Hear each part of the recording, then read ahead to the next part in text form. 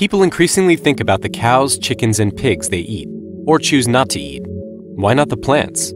A growing field of study recently brought to popular attention in The New Yorker details the lengths plants go to avoid becoming an animal's dinner. A go-to anecdote is research showing Brussels sprouts and other plants can detect when an insect lays eggs on their leaves. To neutralize the gestating threat, the plants alter their surface chemistry to attract female parasitic wasps, whose own young then hatch nearby and literally consume the threat. This demonstrable will to survive may bring plants closer to animals in our imaginations, but the science continues to be hotly debated.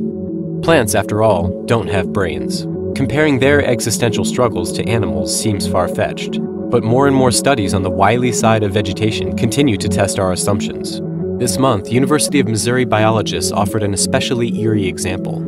They studied the Thale Cress, a kale and broccoli cousin less favored by human taste buds. The biologists observed its behavior when hungry insects appeared and came to a powerful conclusion. The cress can hear when it's being eaten alive by predators, and it tries to stop them.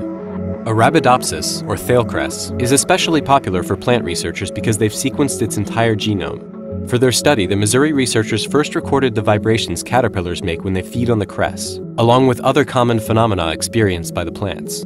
They then exposed Thale Cress to those vibrations. When the cress felt a benign vibration, as from the wind, it didn't react. But exposed to the caterpillar vibrations, it released potentially toxic mustard oils, reacting to the threat. Though researchers are unsure how the Thale Cress detected the vibrations in the first place, they concluded the plant knew it was being consumed.